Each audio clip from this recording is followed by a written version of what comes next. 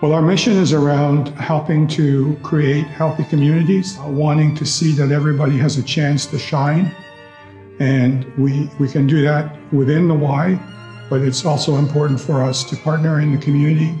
And it's very important for us to be out there working with others in the community to achieve that vision for the GTA.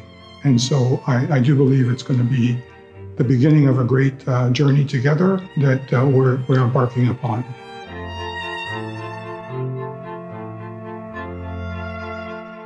So tonight on the rooftop, what we're going to be doing is celebrating our combined commitment between the YMCA and the Toronto Symphony Orchestra to reach different communities that may not have had access to music and to all the services that the YMCA provides. We're joining together, and tonight we're going to be talking about that. We're kind of kicking things off with a performance and with comments and some exercises as well too.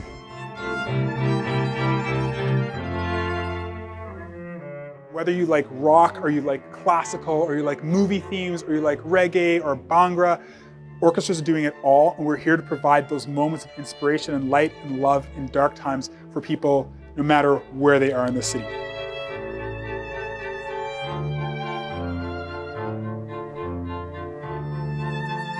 Both organizations have a long history of service to the GTA, and we're incredibly proud to be able to work with the YMCA to make that service go even further, particularly in these difficult times. We know that music has a power to build community in ways that few art forms actually can. And by leveraging what we do really well as a symphony orchestra in combination with some of the extraordinary programs that already exist at the Y, I think that we can have a real impact on people that are the neediest in our communities. We want to help, and we want to do it together.